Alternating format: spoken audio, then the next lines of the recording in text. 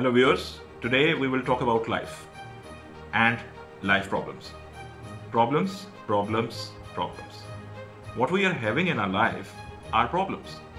Sometimes it is very difficult to determine that whether life is a problem or problems are in life. But do you know how we can lead our lives towards a good solution? By living in present.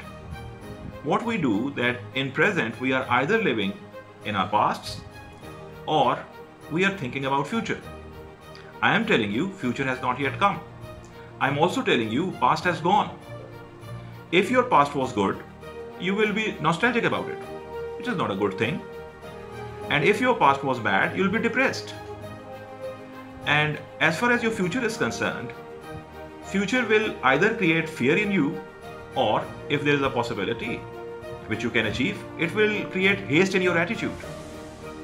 Neither the haste is good for you nor the fear. Neither the nostalgia is good for you nor the depression. So, what we can do with our lives? The first thing which we can do is to stop thinking about past.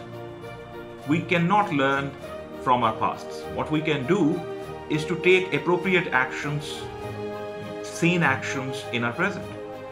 We cannot correct or rectify or anticipate or correctly anticipate our future. So what we should do in these circumstances, stop thinking about past as well as our future. Because by thinking about past and by thinking about future, what is doomed is our present. Make your present better for you and for the people living around you.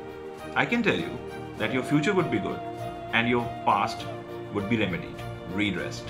Thank you very much.